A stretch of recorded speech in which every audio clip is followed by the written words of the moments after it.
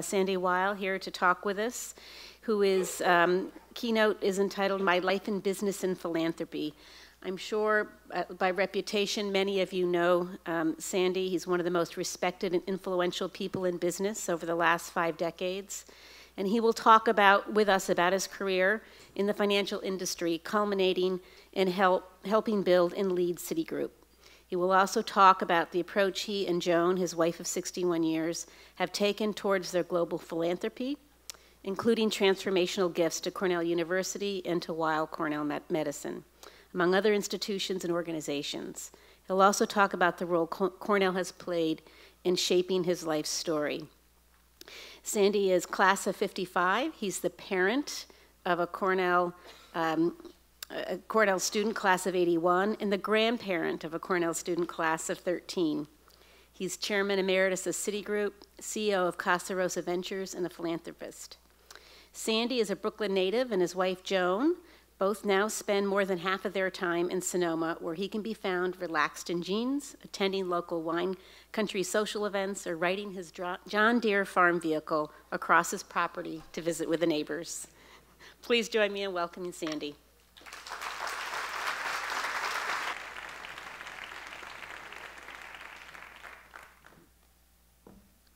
Thank you very much.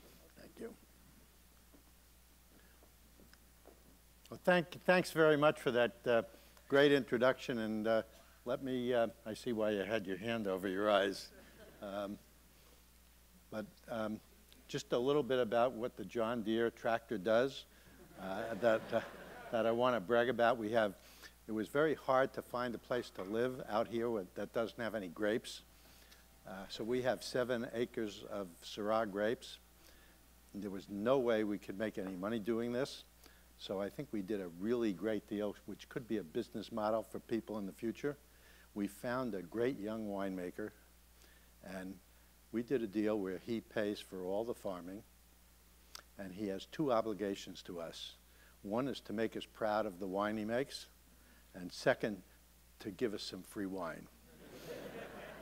And the first, I just want you to know, our 2013 Syrah, which we make 3 different ways like they make in the Northern Rhone.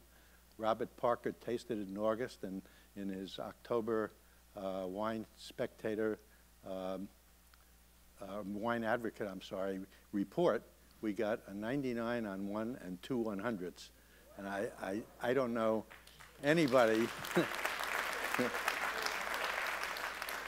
that's gotten 2 100s on a Syrah made in Sonoma County. So if any of you live in New York, you can get it at Ralph Lauren's Polo Bar or Maria. And if you live out here, you got to go to the French Laundry. But anyway, I just want to tell you a little bit about myself. I did lousy really in grade school, and my parents, when my parents moved back to New York, they sent me away to military school in Peekskill, which is 60 miles north of New York. And I really learned a lot of discipline, and it was a very, very good experience for me. But it was a tiny little school. We had 35 kids in our graduating class, and I did really well in math and science. And it was around the point in time where people were talking about space travel, and I thought it would be a good idea, since I was so good in math and science, to go to an engineering school. And well, I got into Harvard, but they didn't have engineering, and I got into Cornell, and they did. So I picked metallurgical engineering, which is going to be all these new metals and whatever, and should be very, very exciting. Well, I found out wasn't so exciting competing against some of these kids that went to Bronx School of Science. And by Thanksgiving of my freshman year, it was obvious that I made a major mistake. And I was not nearly as good in math and science as I thought. And Cornell, to its credit, that year created a program called the Unclassified Division, which meant you were on probation, but if you can go and switch into another course that you could have gotten into, and you realizing that you made a mistake and you had a year to get out of probation. So I did that, and I went to liberal arts, and I majored in government and finance and economics. And that turned out to be a good thing, except one of the best things that happened to me at Cornell is in my senior year, I double registered in the business school. And my parents, my father left my mother in the middle of my senior year when, during exams, and my mother really couldn't take care of herself well and didn't know where he went. So I left school and went to try and find my father and try and work something out financially so that she would be able to live. And I came back to school, and I had an incomplete in a course, but my advisor told me that I had way too many credits, more than enough credits to graduate, and I didn't have to make up that course, which was in cost accounting. So my current wife and I are engaged, and we go to my graduation with her parents, who really didn't like me anyway, and I find out that the business school changed their mind and couldn't recommend me for having successfully completed this course because I had it incomplete, and therefore I got no diploma. So they were sure they were right that I was the wrong person, and they wanted to break up this relationship, but I stayed over, and Joan stayed with me. They didn't like that either, and I took the exam on a Monday, and I found out that I passed the course on Thursday. But in Cornell's wisdom, the next time they gave out a diploma was in September. So, and that was a year after I had taken my previous physical to become a lieutenant in the Air Force as a pilot, which if I had done that, I probably wouldn't be speaking to you today because I don't know how to use a computer, and it's all about that, and it would not have been a good experience either. But anyway, I didn't graduate. I didn't go in the Air Force. By the time my draft board in Brooklyn found out that I wasn't flying, they called me down for a physical, and I went down, and I got deferred as a father because my wife was 6 months pregnant, so I know about the right to life. But I saved 3 years. I had my military experience in high school. Cornell saved me from being a pilot, and I got a job making $150 a month working for Bear Stearns.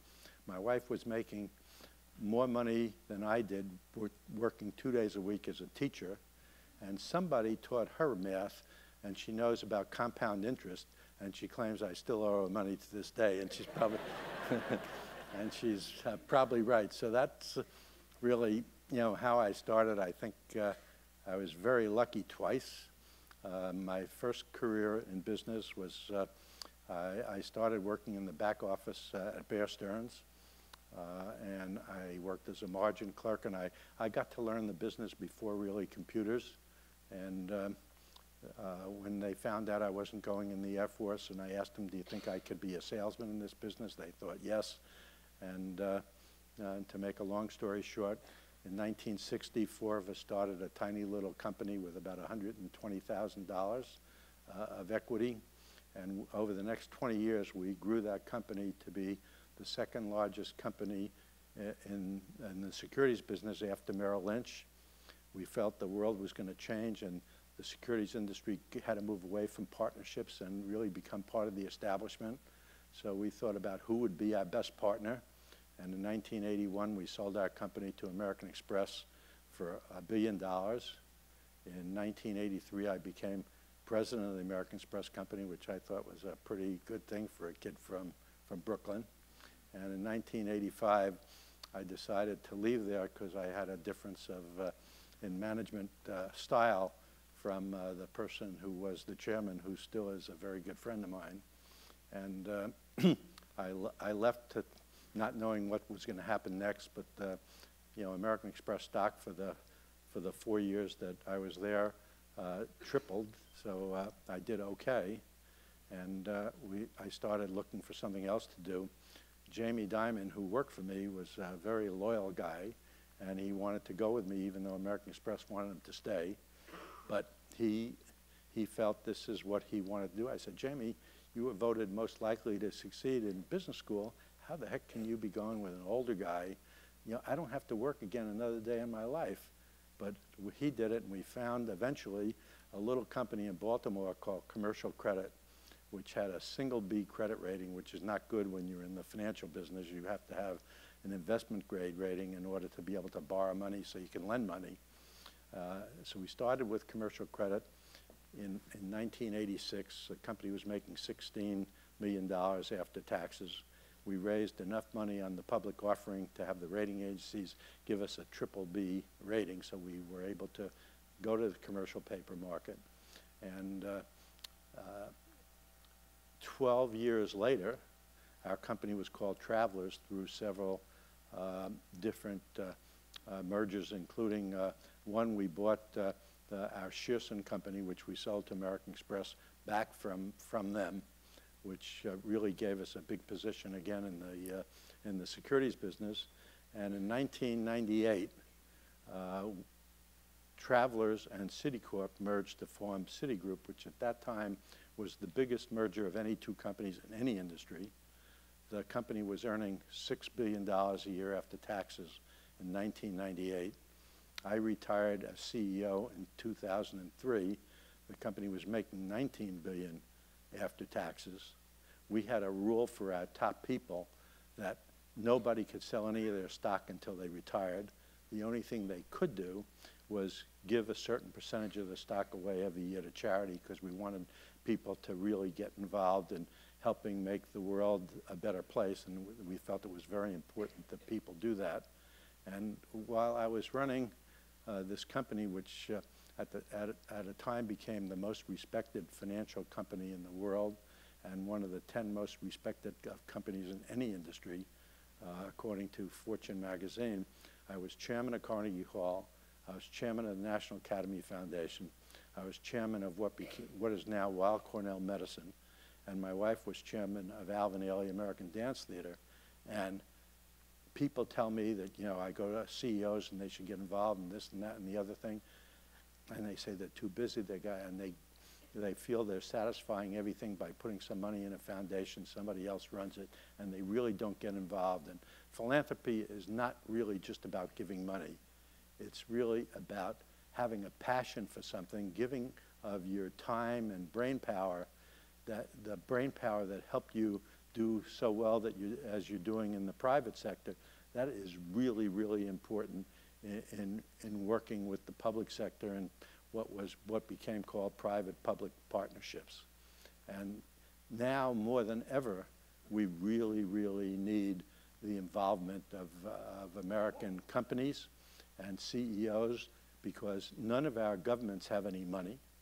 And if they do have any money, they're so far behind in pension obligations, in medical obligations, that the money is going to be taken away from a lot of different things, like we're seeing it now taken away from the arts.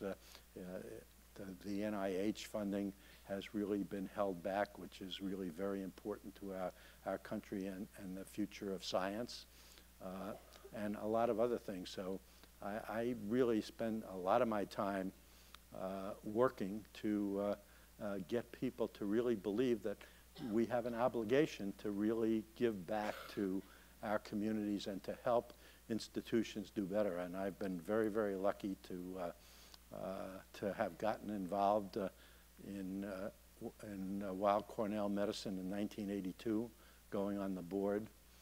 And in 1995, I became the chairman.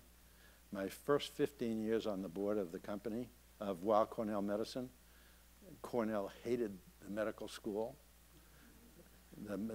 Our hospital, New York Presbyterian, sued Mr. Rhodes for not playing well with them.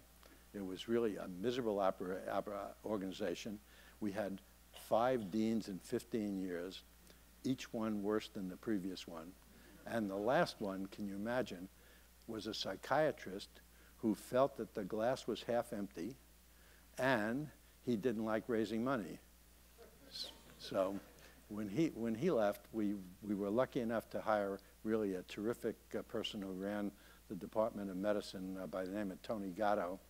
And he and I and the board over the next 15 years raised over $3 billion to really transform that institution. And I think now everybody from Cornell should really be proud of what Weill Cornell is doing. Their research is second to none. Our clinical services is the best in the city. We have an institution that was profitable all through from 2008 through the present time, which helped us get through the ratings problems that we had. It's a business now that's over $2 billion in revenues. We raise about 30% of the money that all of Cornell University raises. It's something I think that you all should be really proud of. But what my wife and I decided to do about 7 years ago now is we had spent about 55 years working in New York, and we got older, our friends got older, a lot of them moved to Florida. They don't like paying taxes, or for whatever reason. Some of them died, some of them weren't exciting anymore. And we talked about reinventing our life, and we didn't know anybody out here in California. And we moved out here, and all of a sudden we found that our friends are 50, 40, 30 years younger than we are. I mean, it's really terrific. And we've made mistakes that they haven't even thought of making yet. And so I think we really can be helpful. And while I'm not on Facebook or any of those kind of things, and I don't know how to use a computer, and I don't know how to send email, which saved us billions of dollars, by the way, when I was the CEO, not being able to do email. But we moved out here, and we met a lot of very terrific people, and so we started doing some of the same things in California that we worked on in New York. We helped finish and build what is arguably one of the best music venues in the country or the world, modeled after the Ozawa Hall in Tanglewood, only 10 years newer and better. We brought great artists to come out there, helping put the school on the map. And we recently retired as chair and co-chair of that, and are spending a lot of time out here. We got very involved in UCSF and the neurosciences, and are working on doing collaborative things between Weill Cornell and what UCSF is doing in the neurosciences, and maybe in other parts of what we do, because we really don't compete with each other. My program in education, about 1980, I started a program called National Academy Foundation, when a lot of companies were thinking about, financial companies were thinking about moving their offices out of New York because they had a lot of turnover and they didn't know where the employees were going to come from. And yet, when you drove around the 5 boroughs of New York, you saw all these kids in the streets with no clue about what life was about. We were teaching vocational kinds of things of businesses that were in New York in the 19th century, not the 20th century, let alone thinking about the 21st century. And so we started a public-private partnership with the private sector, ourselves. The head of the New York City public school system is a guy by the name of Frank Macchiarola, and the teachers union, who supported this whole program and supported teachers going to and getting summer internships, which they call externships, so that they can learn something about what they're teaching. And we can get these kids to have mentors, get summer internships, and show them that there's something beyond that entry-level job. And over the next 37 years, this has grown from one school in Brooklyn. We now have 765 schools with 97,000 kids. 75% of these kids are on meal programs. We have 5 career-themed academies now, a lot of them where the jobs are, like health science is our newest one. The one before that, in '07, we started engineering. In 1999, we started information technology, and we have our first two, which was hospitality and tourism and financial services. When somebody starts in our program in the 9th grade and stays till their senior year, 87% of those 9th graders graduate. And of the kids in their senior year, between 96 and 98% graduate from high school, and 92% of them are going on to further education, and they have ideas of what they want to do. We have about 5,000 board members in the local communities and about 3,500 companies supporting this project with internships and mentorships, and we really have come up with something that's replicable and really has grown dramatically.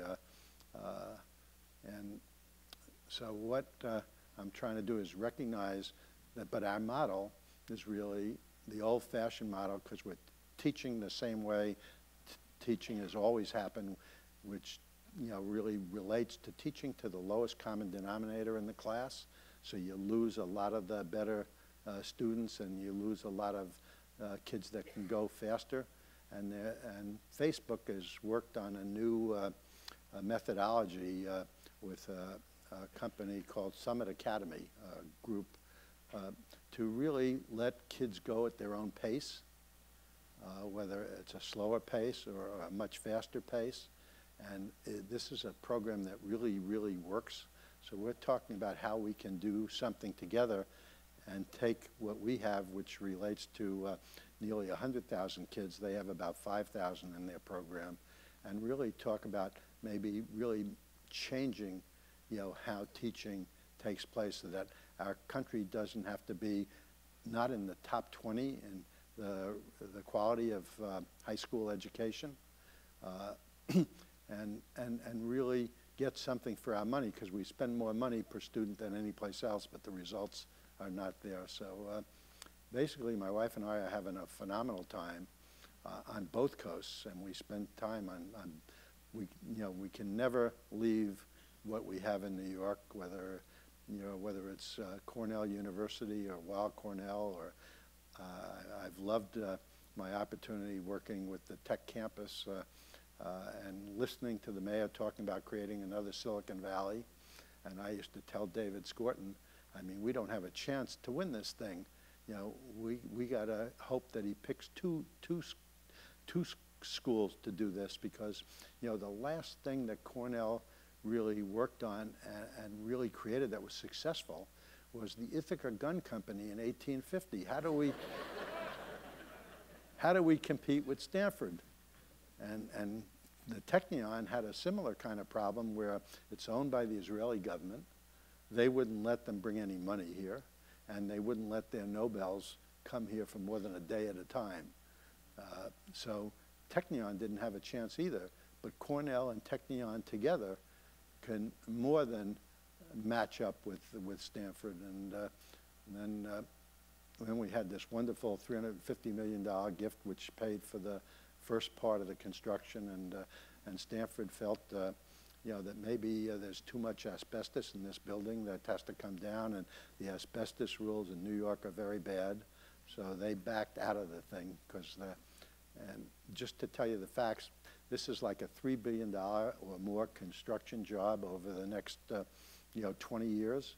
The cost of getting rid of the asbestos in the building that came down, this old hospital, was $12 million. And I think that what's going on in Roosevelt Island and at Weill Cornell and the rest of New York, really balanced with what's happening in Ithaca, is put Cornell in a really terrific position. So that's what I'm doing. You stole something in naming the title of what this thing is, My Life in Business and Philanthropy. I wrote a book with another Cornellian in 2006 that made the New York Times bestseller list, and it's called The Real Deal, My Life in Business and Philanthropy. And if you buy it, thank you, but it'll never benefit me, because I am so far behind in royalties that it'll take many lifetimes for the publisher to get the money back that they paid us. But,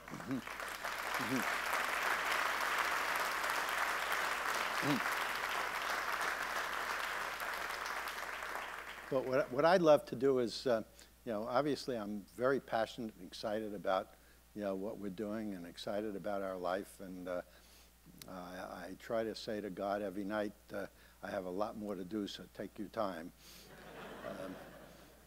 But anyway, I'm happy to answer any question about anything you want to ask. Yes. Just come in the microphone. Do you want a mic? We're a long way from Ithaca out here in California, but I think most of us want to know how we can help Cornell. And I wonder, now that you've seen both Money. coasts, no. and that was one thing, if you have any suggestions for how Cornell would use us, if you will, as alumni more effectively perhaps than we have been used. And secondly, are you seeing much difference in living in Sonoma versus New York? Oh, you got to be kidding. But you just explained it a little bit. Okay. Well, there's nothing like New York. It's, the most exciting place in the world until you come out here, which is the most exciting place in the world, but very, very different. I mean, the new ideas and whatever that are coming up, and we have more things growing. And when you talk about social media and these young people and their ideas, I mean, can you imagine a person that just became 30, worth $50 billion, has said he's going to give 99% of it away, which is really like unbelievable. And last night at 6:45, he said, listen, I have to go. I got to give my daughter a bath. And I'm saying, oh my God. And I was nervous talking to him. The weather out here is great. The people are very friendly. The food is phenomenal. And we have a lot of new friends. So to us, it's very different. Going to New York, we have, the heart and soul of what we've done for 55 years. And, so that's fun also. How can you help Cornell? By really caring, by getting involved, in committees, by your brain and in advice, because everybody can use advice, and everybody in every institution can always get better.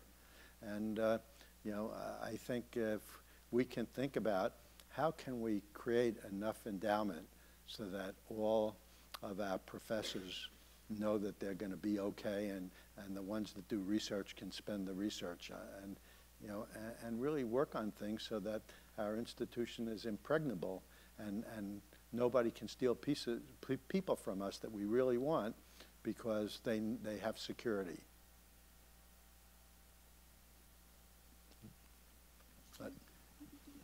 It's Sandy. Yeah. Thank you for all that you've done for us. You probably can't see me. I'm up here to your left. I can't. As you think about Cornell Tech on Roosevelt Island, given your familiarity with the financial services industry, what's sort of your personal vision of what that can really be for the school? Well, I think if you think about Cornell Tech and you think about the people that they have advising them, like Irwin Jacobs, like Mike Bloomberg, like the chairman of Google, and others, I mean, they have really phenomenal advice. And if you go there and meet some of these young people and see the things that are being created and the kinds of new companies that they're thinking about, Silicon Valley does not have a monopoly on brains. And I think Cornell Tech, I love it from the point of view of the medical school, because they don't have any wet labs. We have wet labs just across the river. So a lot of the new people that have come or will be coming are going to want joint opportunities to work at both places. I mean, we all know and are seeing a lot of important things that are done together between the engineering people up at Cornell and the biology and biotech.